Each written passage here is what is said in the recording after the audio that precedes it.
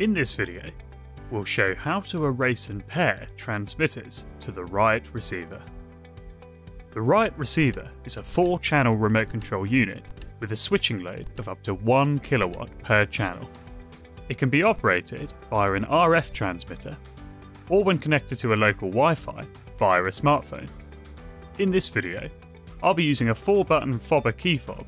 However, the pairing process is exactly the same for any RF Solutions transmitter. To pair a transmitter, this can be done in 2 ways.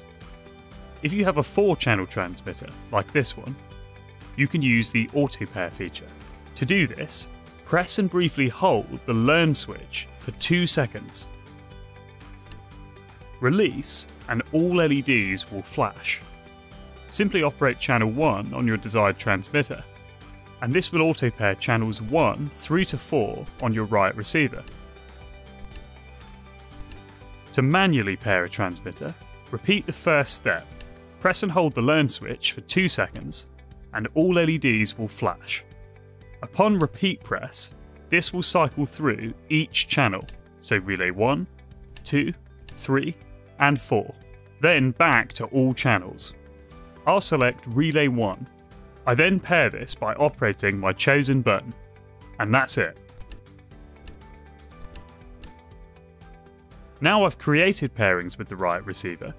To erase all pairings, this is even easier.